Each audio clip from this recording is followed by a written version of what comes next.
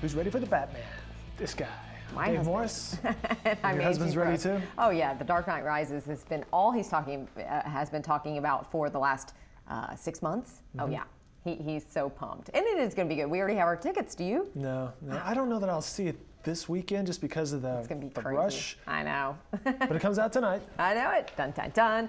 Well, it is Thursday, July 19th, 2012. Thanks so much for joining us. We're going to kind of give you a recap of what we have on NewsOK.com today for you.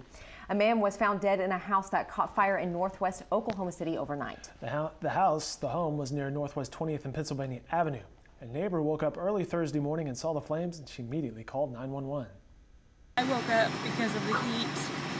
I felt it at my house 2 doors away, and I looked out, saw a fire, ran outside, called 911. Really great lady named Annette Carter from the Edmond Hospital pounded on everybody's doors to try to get everybody up.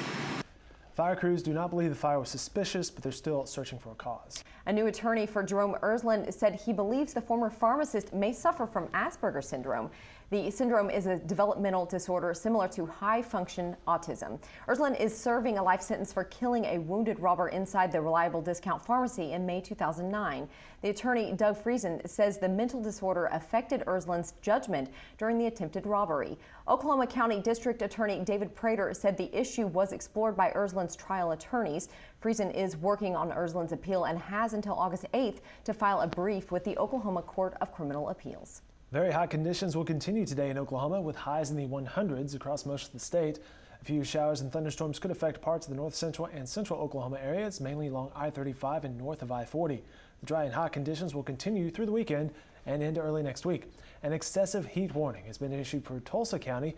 A warning will be in effect from 1 this afternoon until 9 p.m. on Friday. Officials with the Oklahoma Department of Agriculture, Food and Forestry had to remove flocks of birds from the Oklahoma City National Memorial. The swarms of purple martins usually move through the state during the winter and spring migrations. This year, they decided to make homes in the trees at the memorial, but their waste matter is hard to clean and can be damaging. That we wanted to move them with the least impacts possible. We wanted to use a lower impact so that it would not be so hard on the birds and not be hard on the guests to the memorial. A flurry of activity is taking place in Film Row. The downtown area was once dismissed as a no man's land.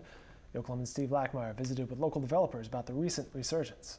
At Film Row here that we're working on, we call the sliver, largely because it is that existing sliver of a building.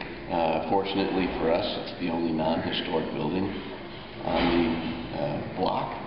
So that allows us a lot of creative flexibility and freedom to develop the concept that we have currently.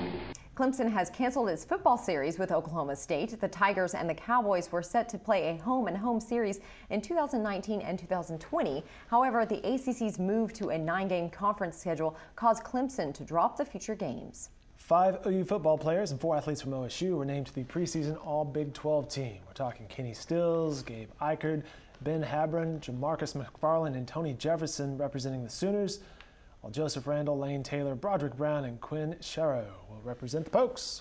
Very cool. Talking football already. We're like a couple weeks away from August. Are you kidding me? They started talking football 2 months ago. And there'll be more practice in August, and of course we'll be all over that. Oh, yeah, definitely. Our sports reporters definitely are all over the OU and OSU and all the high school football. I mean, anything and everything you could ever want football, they'll be all over it.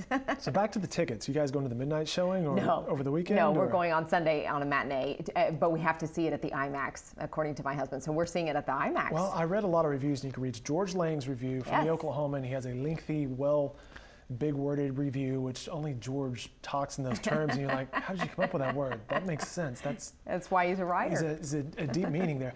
Gave it a good review. Very nice. But they all say, go see it on the IMAX. It's the best experience. That's what we're doing. So I am excited. I think it'll be fun. And we've been prepared. I mean, we've been preparing. We've been watching the first and the second one over and over. Doing your homework? All right. We are ready. You can catch that trailer online at NewsOK as well. All right. You guys make it a great Thursday. See ya.